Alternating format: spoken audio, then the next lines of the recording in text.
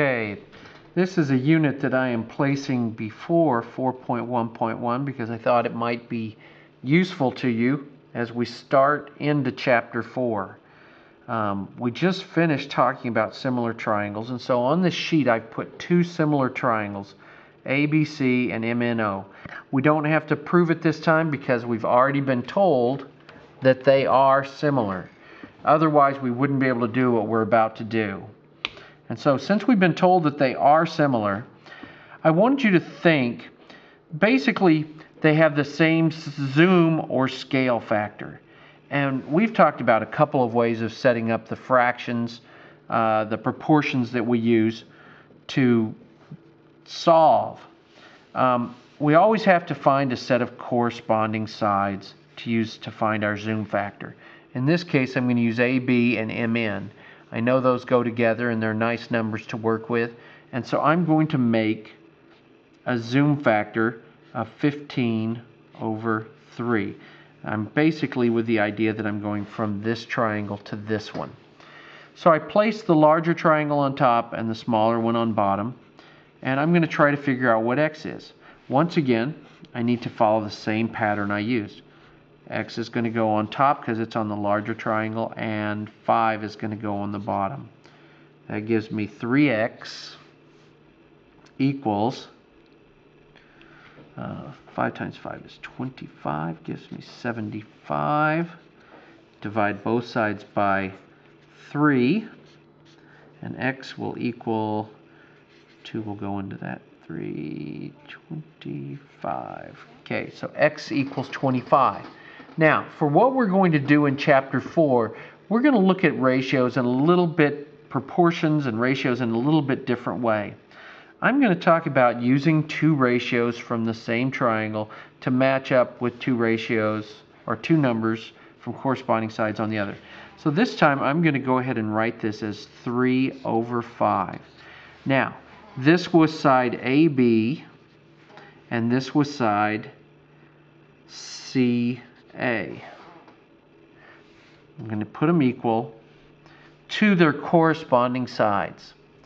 Their corresponding sides are, let's see, AB corresponds to MN, which in this case is 15, and CA corresponds to OM. Now, the letters I've used, AB, CA, for the sides, those aren't going to be cross-multiplied. They're just there to kind of show us where we got the information from. When I cross-multiply, you're going to see that I get the same exact thing I did before. 3 times x, 3x, equals 5 times 15, which is 75, which gives me x equals 25. Same answer, just a different process.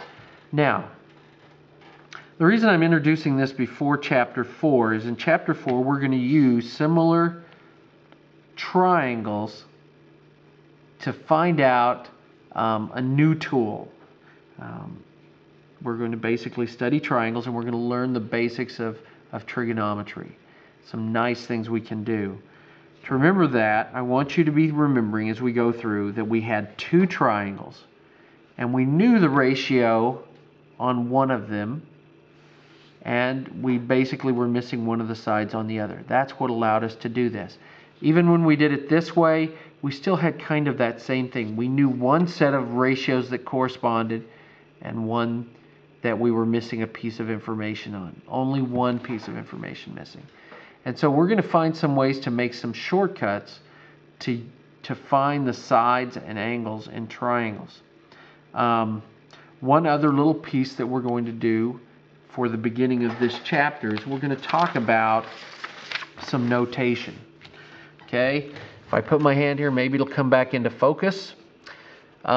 We use some Greek letters commonly. This is one of them. This is the Greek, let me draw it a little better. This is the Greek letter theta. You'll sometimes see it in a triangle. It may do something like this, and they'll put it right there. And that stands for the measure of that angle. If we have more than one, sometimes they will use other letters. This is the small letter alpha. And no surprise, either this or that are the letter beta. We don't use these two as commonly, except when we need more than one angle usually. So theta almost always in mathematics will refer to an angle measurement. You do know some other Greek letters that we've talked about. We talked about this one, which is the Greek letter pi. And we have talked a little bit about this. And this one is going to be the Greek letter delta. You know its lowercase version, because that's it. I want to put that in terms of the slope formula. In the slope formula, we usually said the change in y over the change in x. If we had a triangle, if this was my line, we would usually count over and up, or we would use the point, and this would be the change in x, and this would be the change in y. Another way to think of it is vertical change and horizontal change. Now, to make it simpler, and your book will use this a lot, and you will see this all the way going into calculus. Sometimes we will write it this way: delta y over delta x, because delta means change in y, change in x. And sometimes in this book, and also as you get closer to calculus, they'll write it this way: dy dx. Once again, smaller case delta, saying change in y and change in x. Now, this triangle here is called a slope triangle, and we are going to use it in 4.1.1. One little piece that will help you is remember that when we are on a graph, if this was my line, it is helpful to find points where it crosses the grid itself. So then I could measure and make a slope triangle or a growth triangle. This one happens to go over 2 and up 2. If I had one that went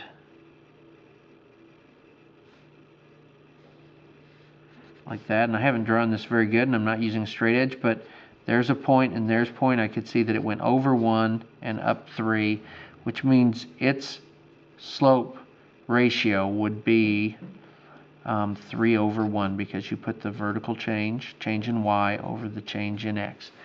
Hope this helps as we get into the next chapter.